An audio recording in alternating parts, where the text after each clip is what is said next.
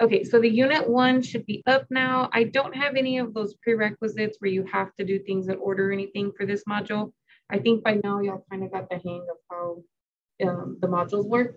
So everything is in there. It is in the order in which you would look at it, but it's there. So the first one is the one that I just modified. So it has all of the learning objectives for this particular section.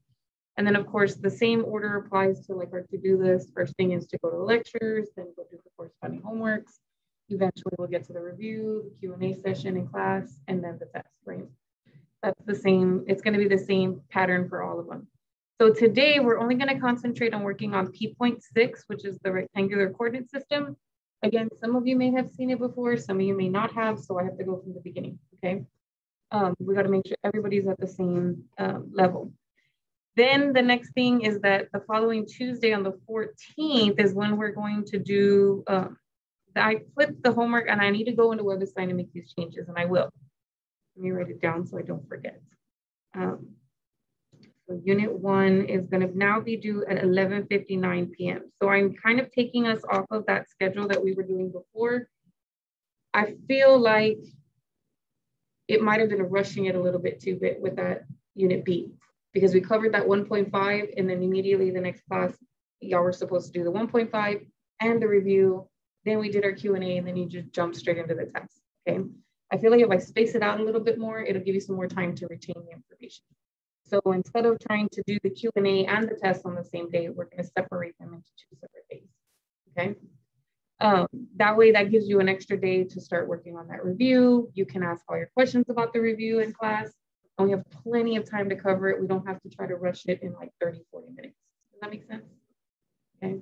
And then we can take the whole class period if we need to, the next class to do the test. Okay. If I feel like that's wasting a lot of time, like if we get there and things are moving faster than I'm expecting them to move, then I'll modify it again. Okay. But I want to make sure that I try to give you guys room because I want you to retain the information. With math, unfortunately, it's not like a lot of other subjects where you learn something and then that chapter's over and then you learn something completely different and then that chapter's over, and it goes like that. History classes work a lot like that.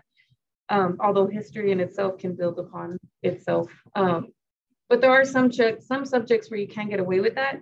With math though, unfortunately, whatever we did in unit A, you're gonna keep seeing throughout the whole rest of the semester. Whatever we did in unit B, you're going to see throughout the rest of the semester. So if you were struggling really, really hard in unit A and unit B, you do have chances to like redeem yourself as far as like eventually learn the material and eventually be able to perform at that level. But you're not going to be able to just not do it. Does that make sense? Okay. You'll have to go back. Even if you can't get credit for those homework assignments, go back to them and look at them and try them and you'll see the answers. So you'll know whether or not you got them right or not. But try those unit A and unit B homeworks to make sure that you've got that content under your belt, okay? You wanna make sure that you have that strong foundation moving forward, okay? I do have a test, and before let me hand them out first, then I'm gonna put some numbers on the board. So let me pause this because we're not gonna do any lesson just yet. Am I recording? So just like before, we have that basic timeline. If you click here, you can get the unit workbook, right? But you guys, as a face-to-face class, you already got the actual physical workbook. For the online students, they can click on that and they can print it if they choose to, or they can just use the PDF file to follow along. I actually got my own workbook, so that's what I'm gonna use on the camera instead of having to use the slides, okay? So if we have this here, this is, I'm not sure what page it is. I don't even know that they're marked pages, like page 1, page 2, because it doesn't look like they are. But if you are gonna follow with me in your workbook, you need to find where it starts with unit 1, okay? So I won't be having to go back and forth between my slides and then my paper like I was doing in the past, now that we have this printed version, okay?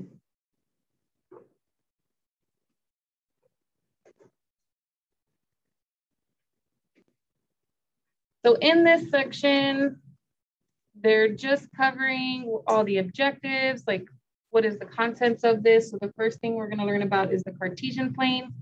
And then we might have an example, then we're gonna learn the distance formula, then we'll have another example, and then the midpoint formula, 2 examples, and then finally we'll get to those practice problems, okay? When we get to the practice problems, those are the ones where I'm gonna try to get you guys to steer me in the right direction, because we should have seen examples of all the practice problems before we get there, okay?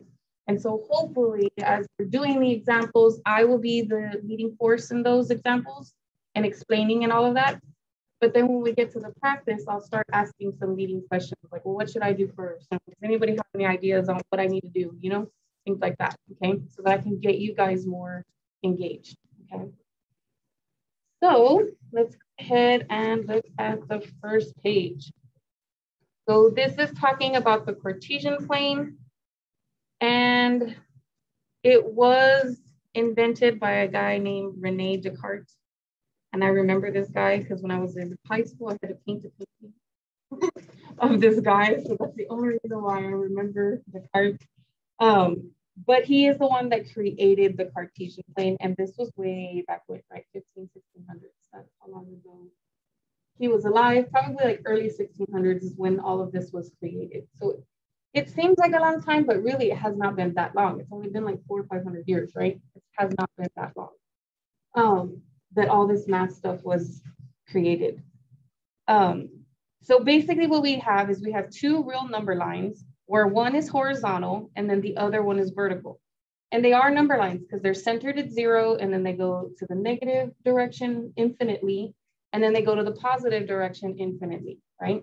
Now, even though this one is vertical, it's still doing the same thing. It's centered at 0, it goes up to positive infinity, and then it goes down to negative infinity. So it is also a number line. It's just instead of being horizontal, they flipped it up and made it vertical, right? So it is a vertical number line. But because you have 2 intersecting lines here, what that does is it creates 4 regions, right?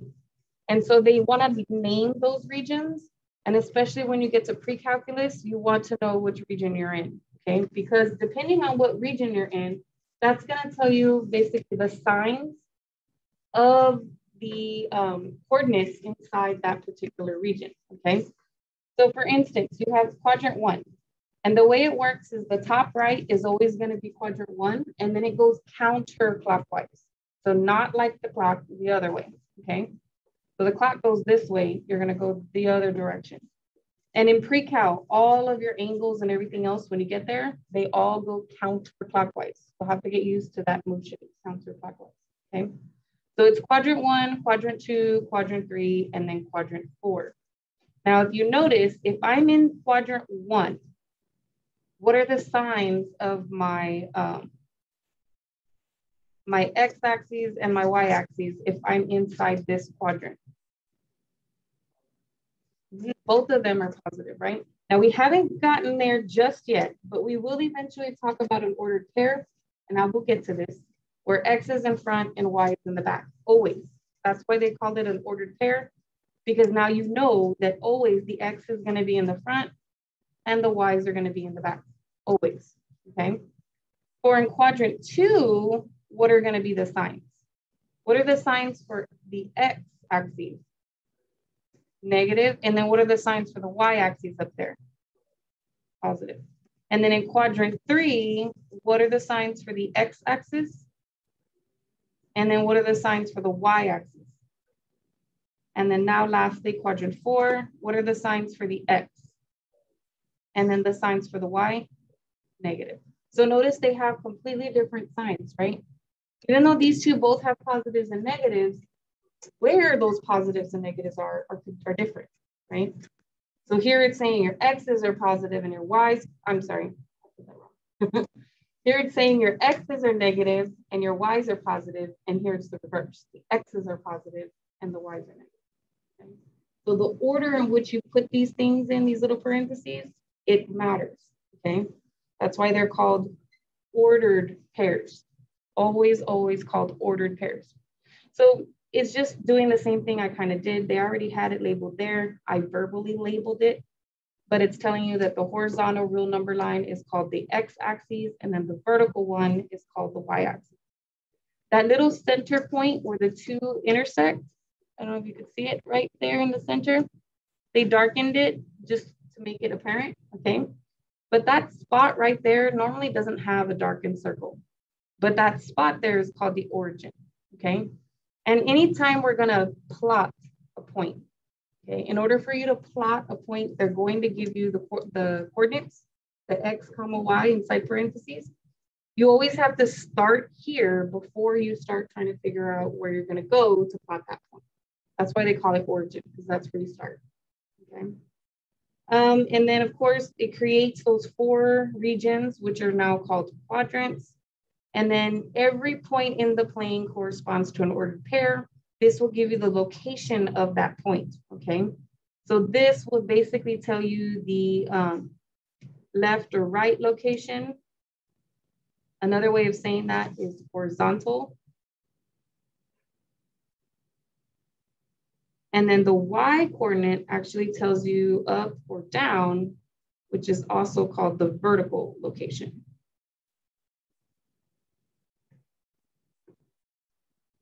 Okay. So X tells you how many to move left or right. The Y tells you how many to move up or down. And then the sign is really what tells you whether you're going left or right. So for X, if it's negative, you'll be moving to the left. If it's a positive number, you'll be moving to the right. That makes sense because if I'm looking at this number line up here, aren't the negatives to the left on the x-axis? And then the positives are to the right on the x-axis, right? Similarly, for the y values, in order for me to go up, it'll have to be a positive number. And then in order for me to go down, it needs to be a negative. Same reason on my y-axis, the positives are up here and the negatives are down below, okay? So those signs will tell you where these locations are. And that information coincides with those signs that we labeled on all the quadrants, right? We said that if you were in this quadrant, you should be a positive, so you'd be to the right, and you'd be up positive, right? And that matches this. Here, I would have to have gone left, which would be a negative, and then up, which would be a positive, which corresponds to that. See what I'm saying? Similarly for these, I'm going left and down, so both negative. Here, I'm going right, so it's a positive, but I'm going down, which means the y value is a negative. Okay, again, sorry, it's like torture if you already know all this information, but if you don't, you need to know it, right?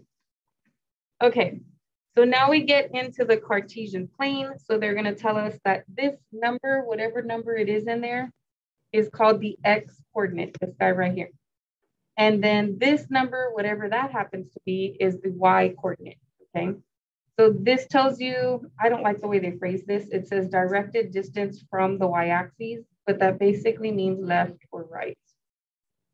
I just don't like these words because it sounds confusing. Directed distance from the x-axis, that basically means it's going up or down. Because if you're moving away from the x-axis, you're either going to be going up or you're going to be going down.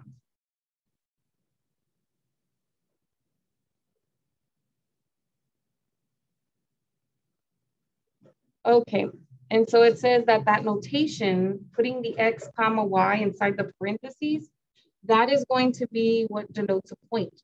So remember what I told you guys on the test, you always have that notation box, right? It's always like some number of points per problem. This is important because a lot of people will just say like 2, 3, but that just looks like 2 answers to me, right? Isn't that how you type in your answers when you solve equations in the box on WebAssign? You say that's 2 answers, right? That is not the same as telling me the answer is 1 point, which is in the location of 2, 3, okay? So you have to make sure that if you're talking about just regular solutions, no parentheses. If you're talking about a point, it has to be in those parentheses, okay? That's the notation part there. Okay, more information. We just have lots of information and then we'll get to actual math stuff where we're computing something or doing something. So another piece of information is it says that the beauty of the rectangular coordinate system is that it allows you to see these relationships between 2 variables. So eventually you learn to graph, right? And so then you have visual representation. You're telling me these things have a linear relationship. To me, that means it should look like a line. And when you graph it, it does look like a line. Okay? You're telling me it has a quadratic relationship. I know from experience that quadratics look like parabolas. So when I graph a quadratic, it should look like a parabola, basically like a U going like this or upside down like a hill. Okay? Eventually, when we get further into the college algebra stuff, you will be able to know what the basic shapes of the graphs are going to look like. So as soon as you see like a cube, you already kind of know it looks like a chair. As soon as you see an x to the fourth, you know it looks like a big bowl. You know, you start getting those concepts in your mind. You will have that section where you have to know those, okay? Okay, and then you also need to know, like, why do not all x to the fourth graph look exactly the same, right? Because there's different pieces in that polynomial and they affect the graph in different ways. And that's essentially what this whole class is going to teach you, is how, when I manipulate those polynomials, how is that going to change my graph, okay? That's the big goal for like all of chapter, I think it's chapter 3 in the college algebra stuff, okay? So we'll have big stuff in there, big ideas. It would be, what does it say? It would be difficult to overestimate the importance of Descartes' introduction. Oh, they're just saying like it's a big deal. This stuff is like super huge. It allowed us to make a whole bunch of different advancements. For me particularly, I am a visual learner, so it definitely helps me to graph things.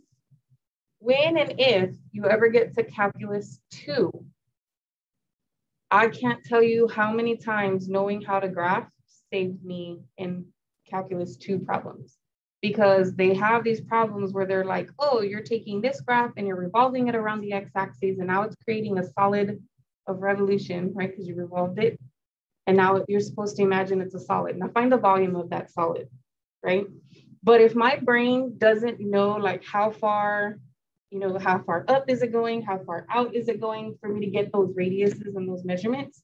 Then I can't do it. And so being able to graph it really, really helps me. And I only have to graph in 2D. I don't have to graph in 3D to do that problem, okay? So it really will come in handy. It's not something that I recommend you just try to like get over the hurdle and then dismiss it. The graphing is a huge thing in this class, okay? Okay, so for example 1, it's the basic. It just wants us to plot these points. So they give us a whole bunch of points and then they're asking us to go through it. Now remember, a negative in the x position means I'm going to go left, and I'm going to go left 1 unit, right? And then in the y coordinate here, it's either up or down. Because it's positive, it should be going up, and it would go up 2 units. Okay. Similarly, if I go all the way over here, this would mean negative means it would be going left 2 units. A negative here means it would be going down 3 units. The first spot tells me left or right. The second spot tells me up or down, right? What does it mean when it has a 0 though? This tells me it's going to go to the right 3, but what does it mean when there's a 0 here? That means there's no up or down at all, right? It just stays, okay? And the same with the 0, 0. You start at the origin, but you're not gonna move left or right, and you're not gonna move up or down, so then you're still at that spot, aren't you? 0, 0, okay? For here, you would go left 1 and then up 2. For this one, you would go positive, so to the right 3, and then positive, so you would go up 4. That one we just talked about. Here we would go positive right 3, but then do not move up or down. So we're stuck right there, and that's why there's a dot there. And then here, go left 2, and then down 3, and now we're in this point, okay? Give me some coordinates using numbers 1 through 4. What would the coordinates have to be in order for me to have a point down here? 2, negative 2. Let's see. So 2 and then negative 2. Yes, that is right. Right? Because you want to go to the right and then you want to go down. So positive and then negative. Good. Okay, here's the new one. This is a big one. The distance formula. So the distance formula actually does come from the Pythagorean theorem. In trig, you're gonna see the Pythagorean theorem a whole bunch. So might as well get used to it now, right? But the Pythagorean theorem basically says that if you have a right triangle like this, the side across from the right angle, and the right angle is usually indicated with the little box on the corner, okay? But the side completely across from that is called the hypotenuse. And then the other two sides don't have special names. I don't know why they call them legs, but they do. So the other two are just legs. It doesn't matter whether you call it A or you call it B, they're both the legs, okay? And they both could be different measurements or they could be the same measurement, who knows, okay? When it comes to labeling a triangle, if you have you can identify the hypotenuse right away. But then when it comes to labeling one of the legs A or B, you can label them whichever way you want. Notice that after you're gonna have to add them together and it doesn't matter what order you add things in, you get the same answer, right? So it really doesn't matter about who you label A and who you label B, okay? C is the one that's important though. You must use C for the hypotenuse. You don't have a choice on that one, okay? Okay, so let's see, how do they use that formula to create the distance formula? So what they do is, the first thing they do is they have a point here and they have a point here, and they want to know the distance between those 2 points, okay? What they do is they label the coordinates of this point because you don't want to be specific. I don't want to prove information for you when it only applies to like 2, 3, and 4, 4, right? I don't want to do that. I want to make this as general as possible so that it applies to everything, no matter where you are on the coordinate system, okay? So they leave it very general. They just call it X1 and Y1, okay? Who knows what the X coordinate is going to be? Who knows what the Y coordinate is going to be? And then this one down here, they call it X2 and Y2, okay? So that's the X coordinate of the first point, the Y coordinate of the first point, then you have the X coordinate of the second point and the Y coordinate of the second point. So that's what those subscripts mean, okay? 1 for first point, 2 for second point. Then what they're doing is they're noticing like, well, if I draw a little line all the way down till I'm parallel with that point right there, I'm here. And then if I draw a line from here until I am parallel with this point, I end up at that same spot, right? But by drawing those 2 lines, what you've done is you've created this right triangle. And so what you now can do is, if you can figure out a representation for those legs, you can go and plug it into the Pythagorean theorem, okay? So what they did was they noticed, well, look, from here to here, it's basically gonna be this Y value, this higher Y value, right? Minus the lower Y value, okay? Or if you do them in the reverse, you could just take the absolute value and it really wouldn't matter what the number is because you'll get the same value, right? It'll either be 2 or -2, depending on which one you subtracted from which, okay? But it doesn't matter because if I take the square of it, right? Aren't they gonna be the same? So let's say, pretend, okay, actually I'll write on here. Let's pretend that this coordinate was 1 and 3. And this coordinate right here was 1 and 1. It doesn't matter if I do Y1 minus Y2, which would be 3 minus 1, which is 2, or if I do the second Y value minus Y1, because I will get -2. And when I go to stick that distance, right, this length here, does it really make sense for it to be a -2 if it's a length? No, right? Which is the whole reason why they're saying to put those bars around it. So that's why these bars are right here, because you're trying to represent a length, okay? And so you're not going to use the negative. You're just going to say, well, there's a 2-unit difference here. I have to go 1, 2, right? In order to get to those 2 dots. That's all that's important.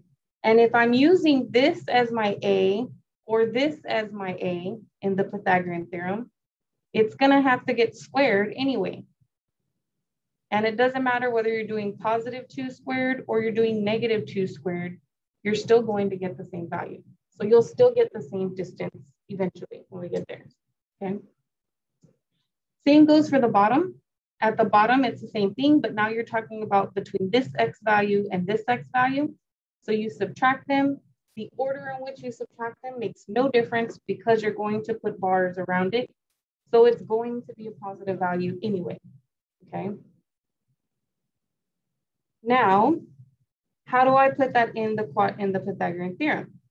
Well, they labeled this D for distance, okay? So we're gonna calculate that distance.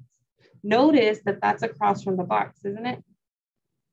So that's gonna be like my C, and this is gonna be like my A, and this is gonna be like my B. And again, it doesn't matter if you call the other one B and the other one A, makes no difference, okay?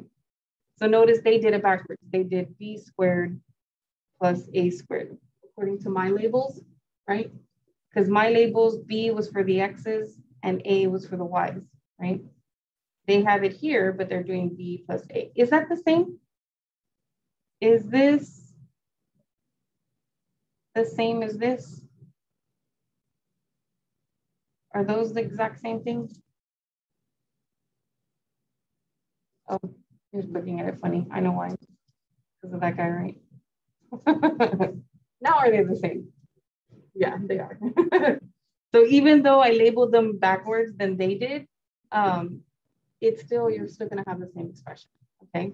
But if you wanna know what D is all by itself, you do have to get rid of that square, which is why they put the square root. Question though, I mentioned in the last class, and I've mentioned it in the lectures as well, that when you take the square root of something, we have to use that, what was it, that extracting roots property? And it said that if you had this equal to a number, when you took the square root, you should get plus or minus the square root of that number, right? Why do they not have plus or minus? It has nothing to do with these absolute values, but why did we use the absolute values? Why are those absolute values even there? We said it, but why were they? Remember? Right, because that distance can't be positive. I mean, it has to be positive, right? It can't be negative. That's why it's in bars, so that we can make sure that that length is a positive value, right? Because length is positive. It doesn't make sense to be negative. That means it's like inside something, okay? So that's why they don't have the negative here, because you're finding the distance, right? So that's going to be another length, right? And you can't have a negative length, okay? So even though you would essentially get two answers, you're going to omit the negative length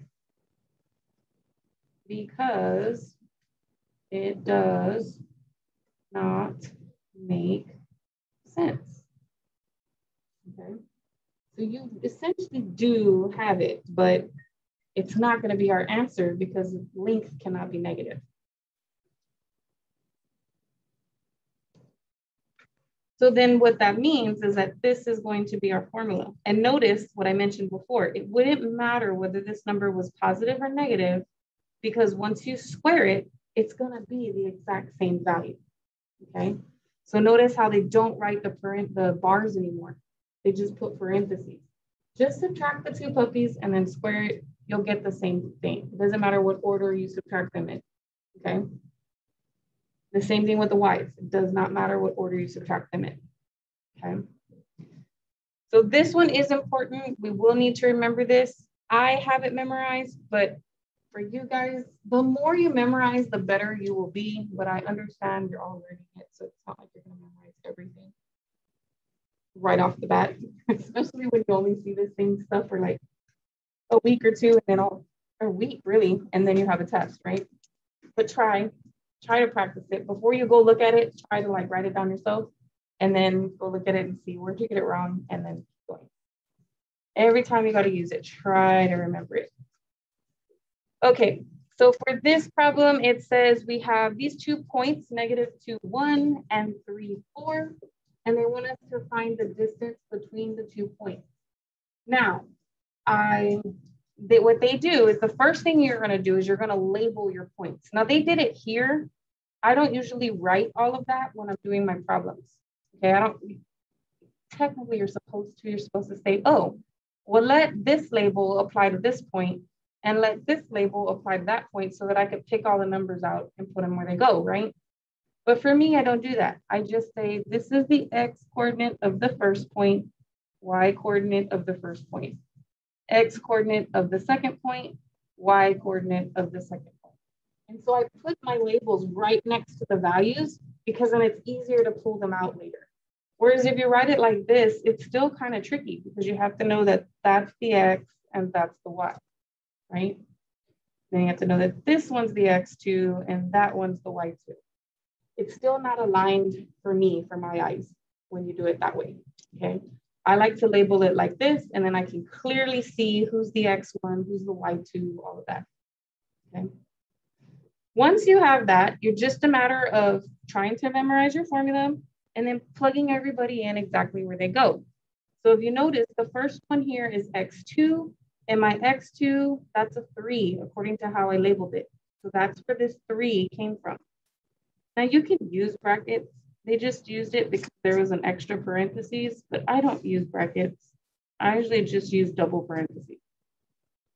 Then they have a minus sign. So notice that this minus sign has to be there because it's part of the formula, okay? So you don't get to choose whether it's plus or minus in the middle. It has to be a minus sign there. But then I've got to plug in what X1 is. And X1 happens to be a -2. And so that's why they have another negative, right? A -2 there. So you have a double.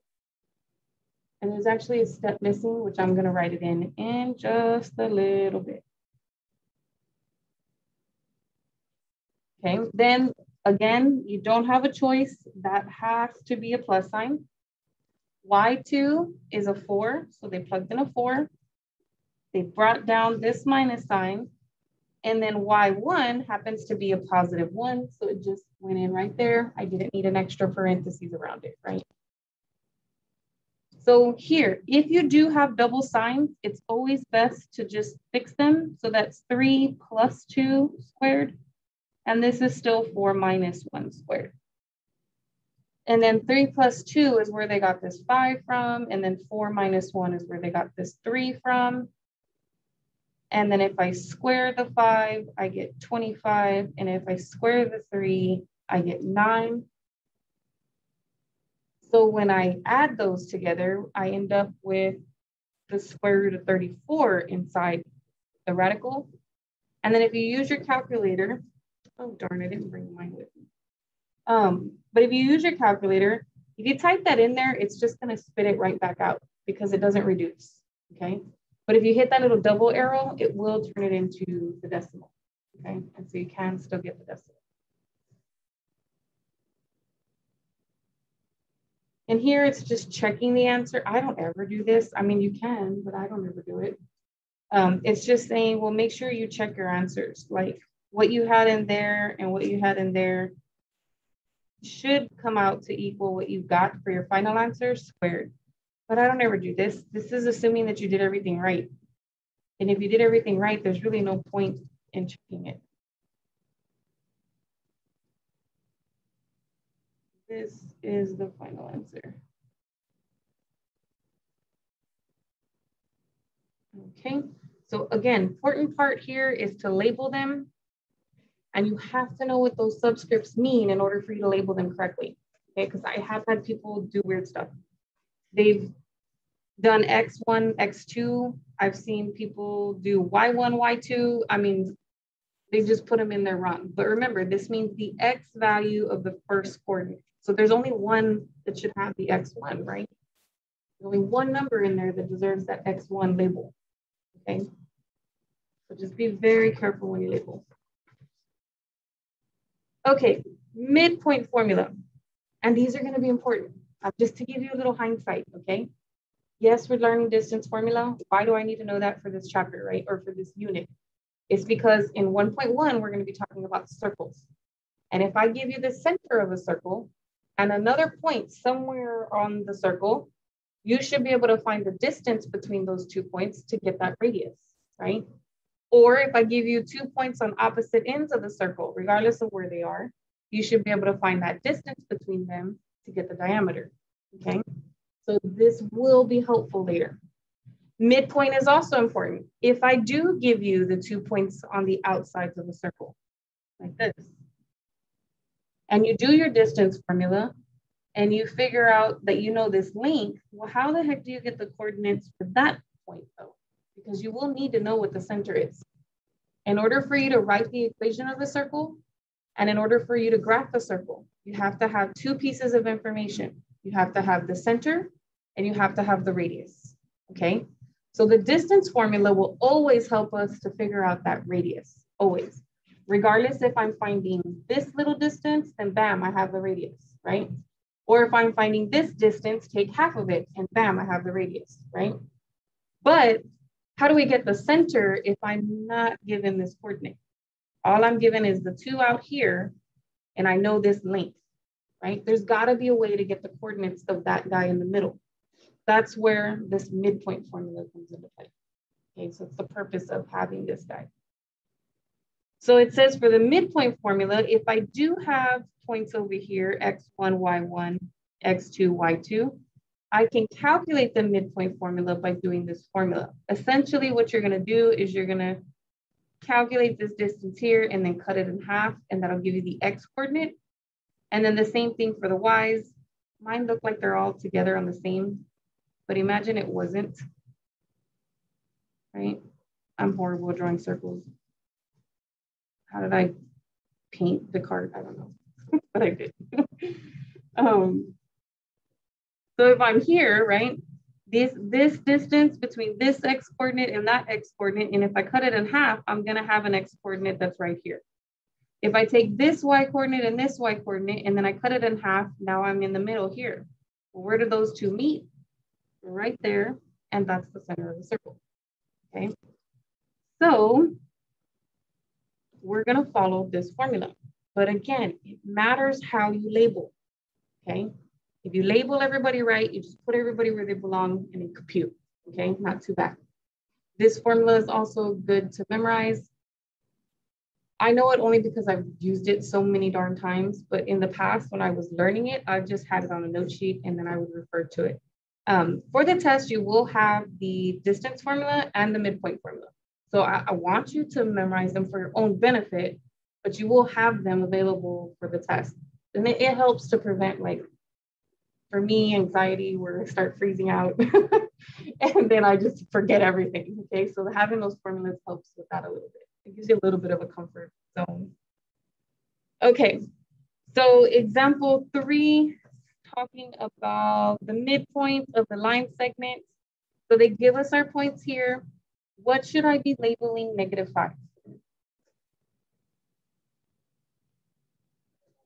Yes, it's the x coordinate of the very first point reading from left to right, right?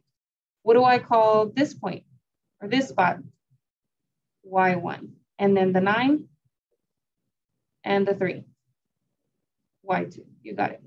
And so then now it's just a matter of going in here and putting everybody where they go. So for x1, I should be plugging in a -5. I have to bring down this plus sign. Don't have a choice. That is part of the formula, right? Then the x2 happens to be a +9. And this divided by 2 is also part of the formula. So it's like a standard. You can always just write that down. I'm gonna have 2 things added together over 2. I know that. It's just a matter of putting the people where they belong, okay? Now, y1 is a -3 and y2 happens to be a +3. So once you compute this, I think you end up with what, 4 there? +4? And what do I end up with in this numerator? What is -3 plus 3? 0. And then 4 divided by 2 is 2.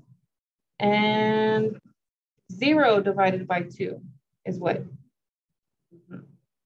And so then this ends up being the midpoint. Now I'm going to graph them and I am not using graph paper, so it's not going to be like perfectly symmetrical or anything like that. I'm just going to try just to show you a visual of it, okay? So if I'm plotting 1, 2, 3, 4, 5, and 1, 2, 3, about here is where my point is for this point, right?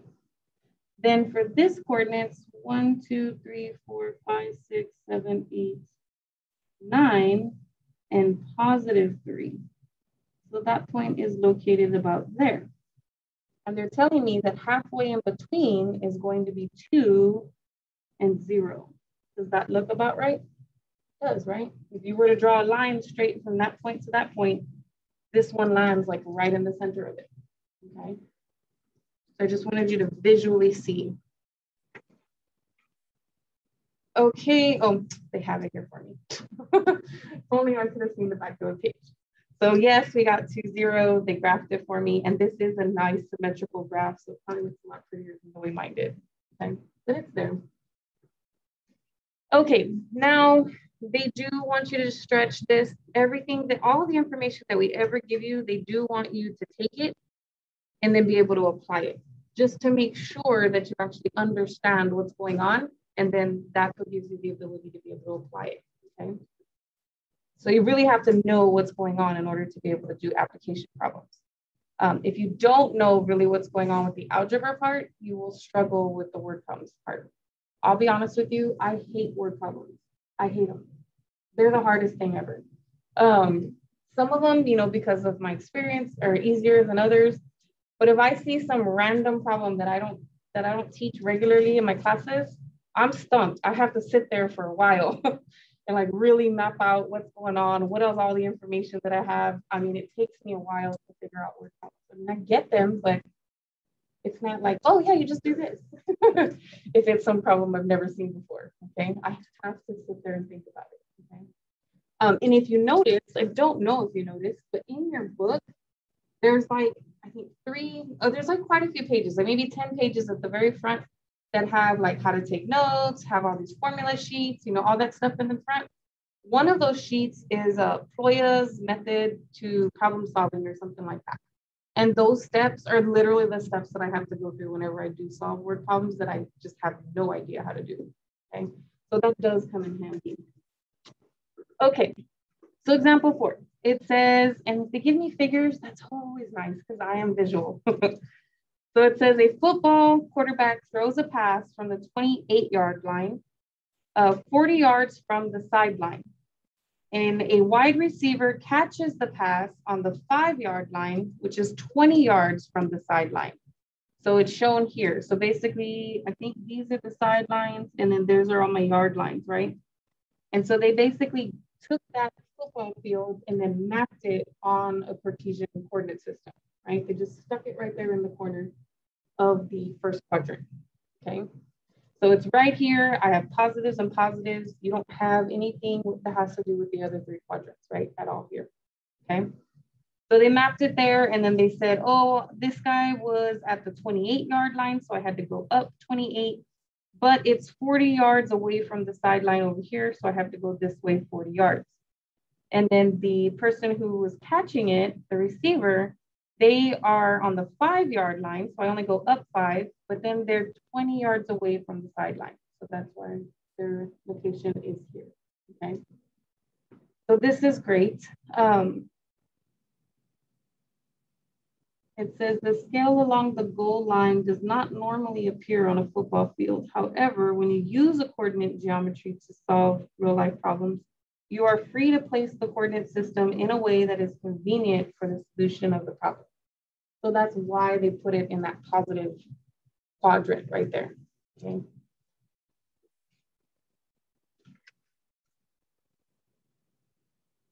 Oh, what did it want me to find? I didn't even read that. Did I read that? Oh, here's the question. It says, how long is the path? So what are they asking me then? They're asking me, what is this distance that the ball traveled, right? From the guy who threw it and the guy who caught it. They want to know how far that ball was passed over, okay? So that's basically asking me for the distance. Not midpoint, but the distance, right? So we had the points there. They just put them down instead of having them on the picture. They wrote them down next to each other. And the way that they wrote them down, it makes it seem like this one should be X1, this one should be Y1, this one should be X2 and Y2. Right, if we use those labels properly. And then they're just plugging everybody in. So they plugged in 40 for X1, 20 for X2, 28 for Y1, and then 28 for Y2. Notice that they did it backwards, actually. I have no idea why they did that. Does it matter? As long as they're subtracting the X's together and they're subtracting the Y's together, does it matter what order that the Y's or the X's are in? No. Just as long as you got both X's in the first parentheses and both X's in the second parentheses, and there's a minus in between each of them. Okay, and I do have that here. 40 and 20 with a minus in between, 28 and 5 with a minus in between, right? So we're good. So when they do this, they actually get 20 squared. When they do this, they get 23 squared. When you square those, you get these numbers. When you add that together, you get this guy. And when you take the square root, I do not think it is this. Can somebody type that in the calculator and give me the actual decimal, like maybe 4 or 5 decimal places? Okay. So obviously if they're rounding, it didn't tell me.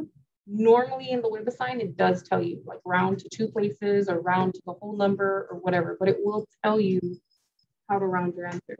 It looks like here that they're rounding to the nearest yard, which means this 4 is not going to affect that 0, right? So it just stays this 30. If it were 30.5, they probably would have rounded up to 31 yards, right? WebAssign is nice in that they do tell us how to round the answer. These problems, for some reason, don't tell me how. Okay, so first practice problem, I want you to try it, and then I will do it eventually, but I do want you to try it. There are four problems.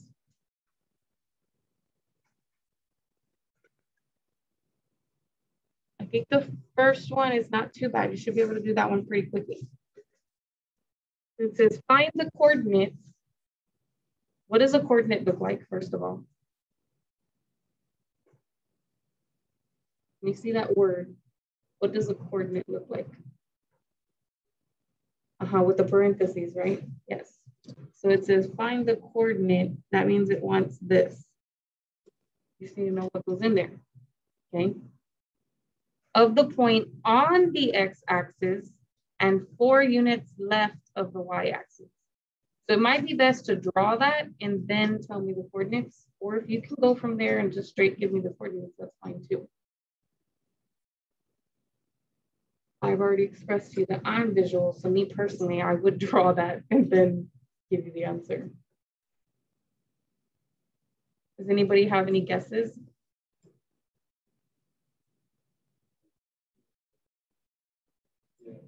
Nope. It is -4, okay? Let's think about it, let's draw that. So it says it's gonna be on the x-axis, but 4 units left of the y-axis. This is the y-axis, so 4 units left would be over here, and then I'm on the x-axis, right? And so the x coordinate, I have to go left 4, so that means -4. But did I go up or down from the origin? No, so then it's 0. Okay. So maybe some of you, I don't know if you drew it. Did you draw it? You did draw it? Okay. We'll see, maybe we have to draw them to see them so that we know where they are. It's not a bad thing to be that way, okay? Don't think that you're lesser than because somebody can do it without having to graph it and you have to graph it in order to do it. Whatever you got to do it. Okay.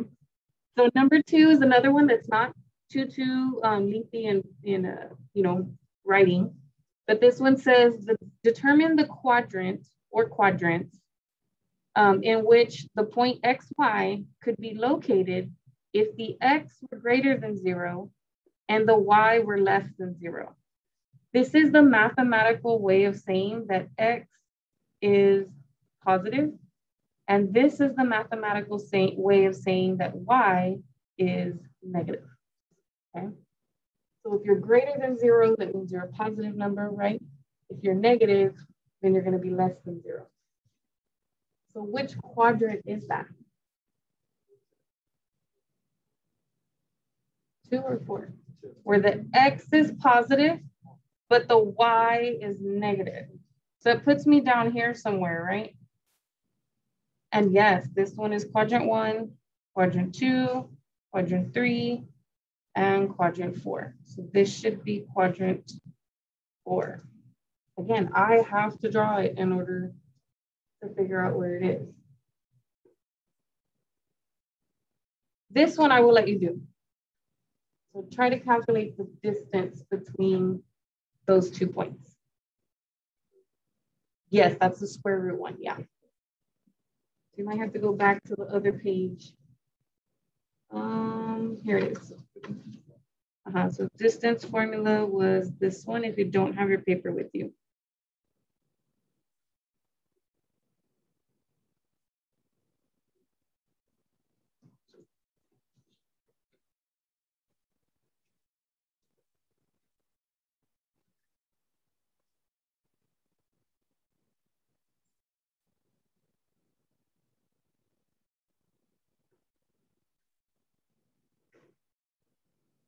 And oh, I forgot. I'm gonna get turned off because people will be messaging me in the remind.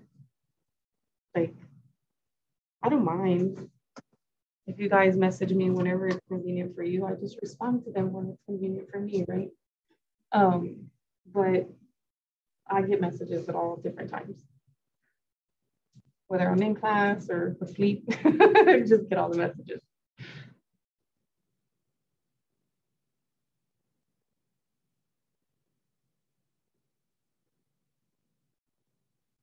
I do not know the answer, so I'm gonna go see if I can find it.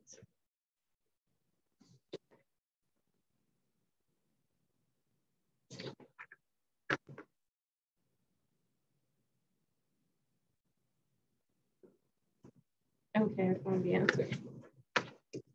Anybody get an answer yet? Might be too fast.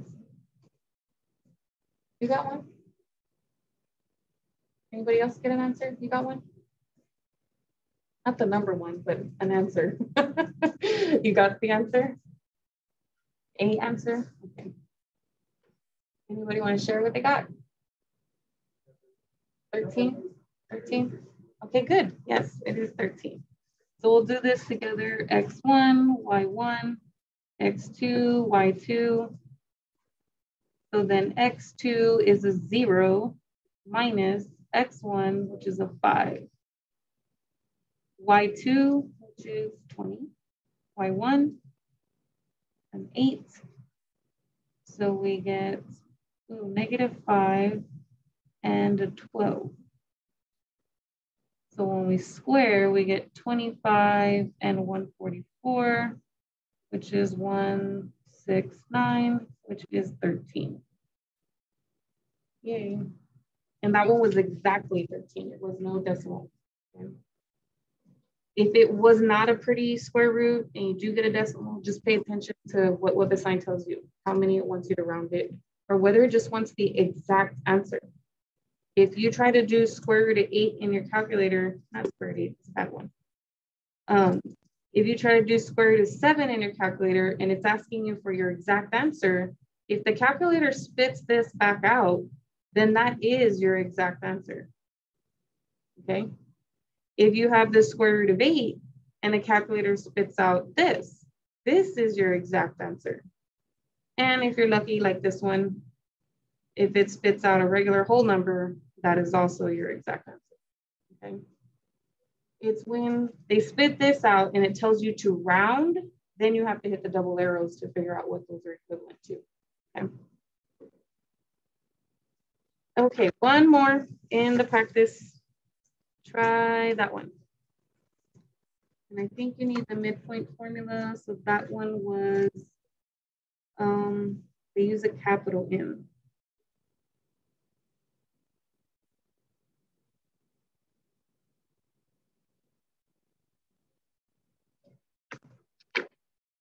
I don't know if I wrote it down exactly the way it is over here, but it really doesn't matter if you put the 2 or the 1 in front, because you're going to add them together anyway. So it really makes no difference.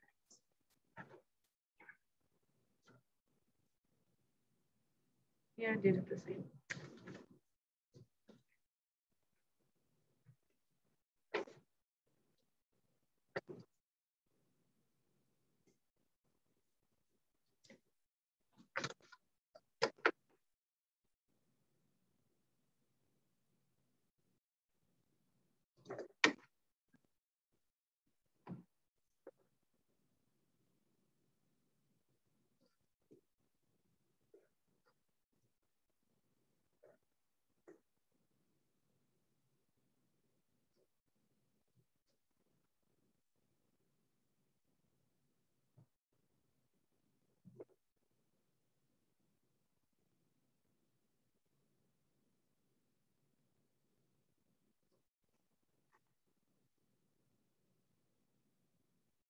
And just something to share.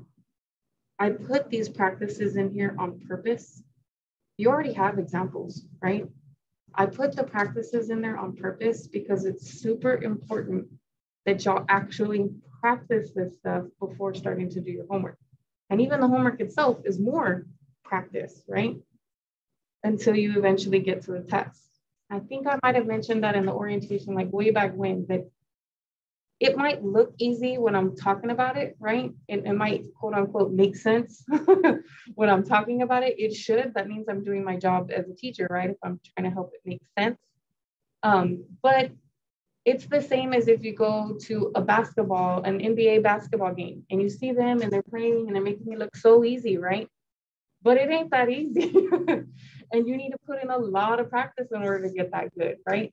And so that's why I put these practices in here, because if I'm going to expect you to perform well on that test, I need to make sure that you're getting all the practice in.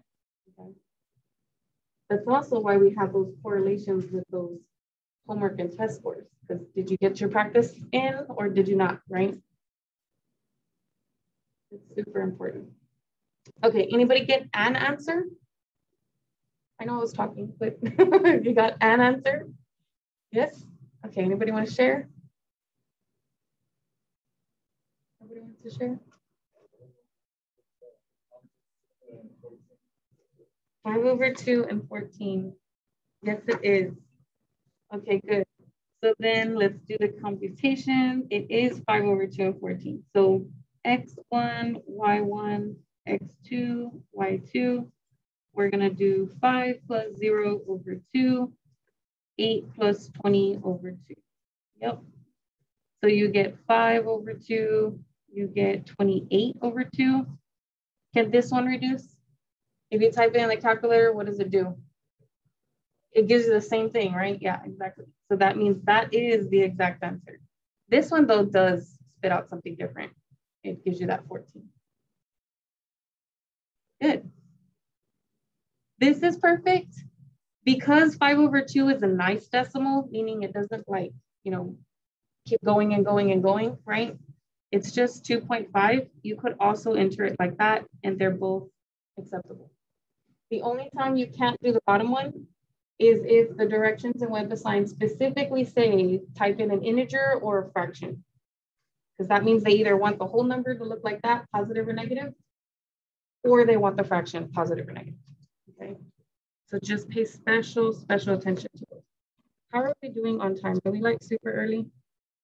Oh yeah, we are. We still have like 42 minutes.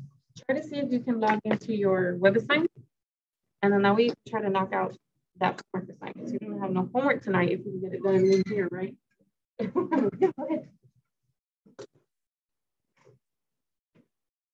Let me stop the recording because we don't need to hear everybody doing their homework.